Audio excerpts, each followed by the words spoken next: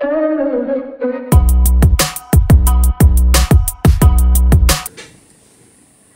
hello guys, welcome to another video, and today I'll be looking at again another video about the Acer Predator Helios, where I ran into some issues with the NVMe drive. This one is particular, and not the drive has a problem. The drive is okay. I by mistake, well, probably not by mistake, but one screw was stuck.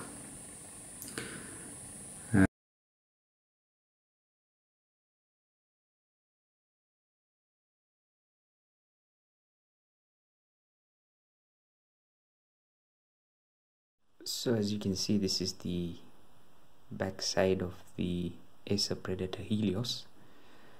There are 10 screws. 1, 2, 3, 4, 5, 6, 7, 8, 9, 10. I have already removed most of the screws. I would advise you use a good screwdriver set, as cheap ones will probably strip the screw. So take your time while removing the screws gently.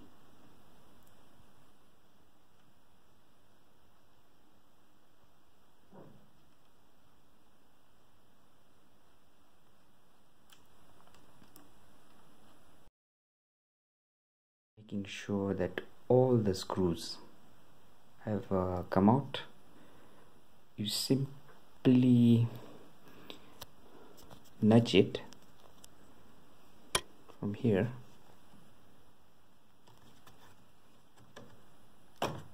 Okay, as you can see, it lifts up.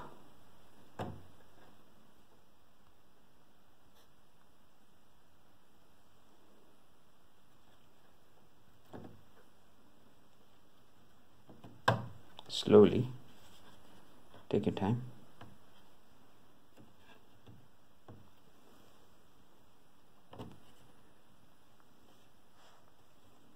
Then from the sides,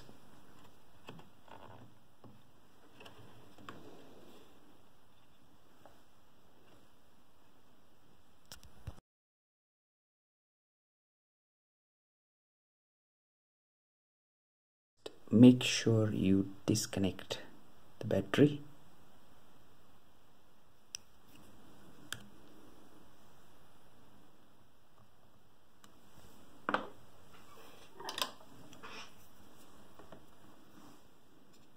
Gently. I've learned the hard way.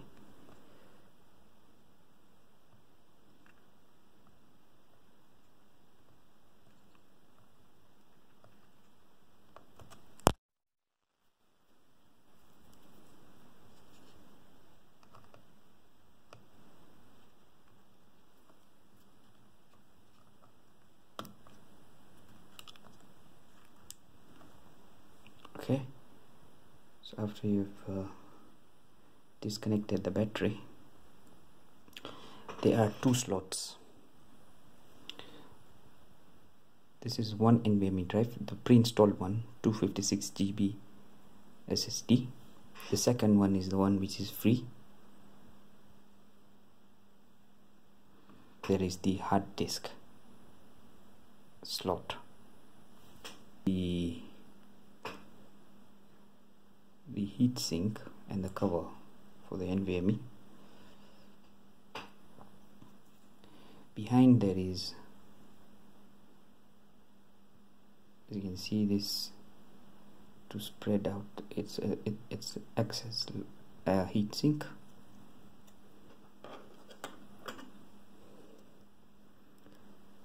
and then there is a screw there. This one, you unscrew it. Now this is where the problem came. Can you see here? This screw wouldn't come out. It was stuck. I had quite a challenge. This was such a snag which isn't supposed to happen, but you can see the screw is stripped and no way I could remove it. I tried different screw heads. I tried the rubber band method, even putting super glue. Now the only other options were drilling, which I wasn't going to do, or a Dremel, which I don't have, but there was an easy solution which I'll just show you.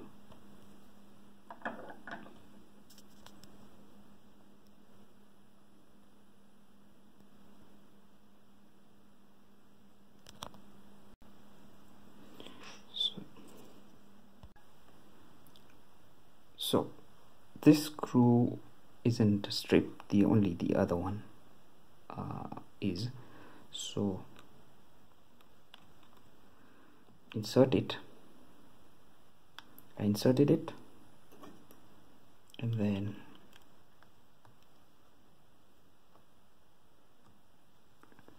make sure this aligns.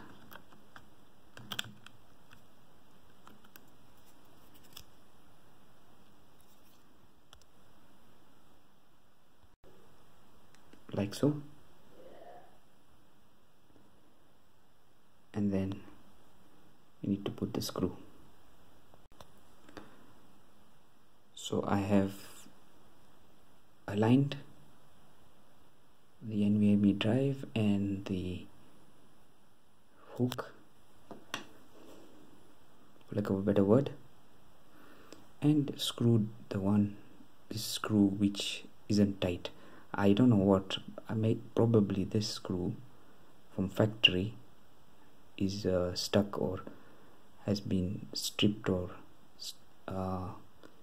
threads or put in too tight, but it wouldn't come off. Tried several methods. So this way it has gone through.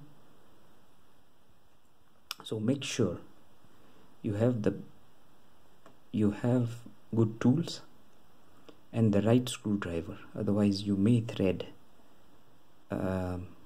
strip a screw and it's a nightmare removing it. Make sure you reconnect the battery.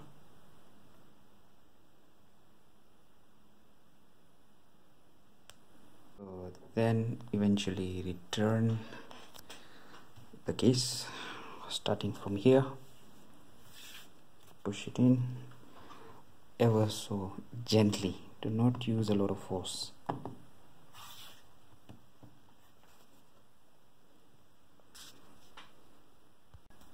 So once the case is in, make sure everything is in, and then screw back all the screws. Do it gently, as I've learned the hard way.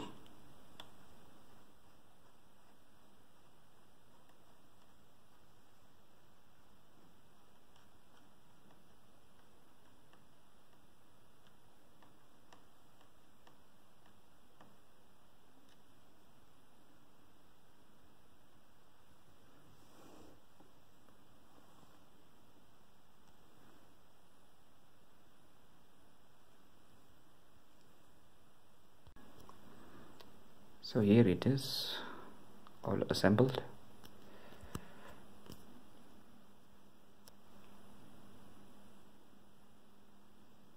Now the second issue I faced was after I installed, there was a blue screen, rather a black screen, so it wouldn't boot into Windows. So what I did was to go into the BIOS by pressing the F2 key, and then I just saved and exited, and voila, it's now into Windows.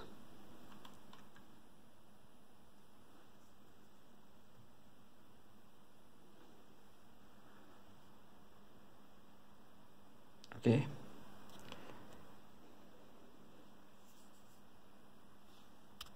so when it successfully boots into Windows, you need to go and right click your start button and go into disk management, and as you can see, this is the one. I have gone ahead and named it to Silicon Power, but what you need to do is you right click, and then there is the menu. Sorry, I've already done this, so the menu is different, but what will come up is new simple volume. You click on simple volume and then let it format, and then your drive is available. So as you can see, the 1 terabyte is here.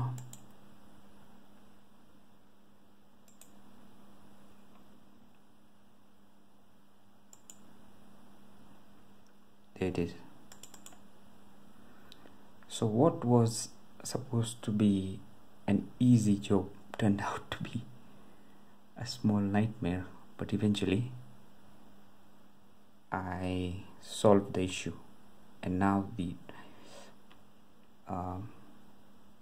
is recognizable. I also updated it to the latest BIOS 1.08 as of this moment. This is then there's this 256 GB that comes standard with this SKU.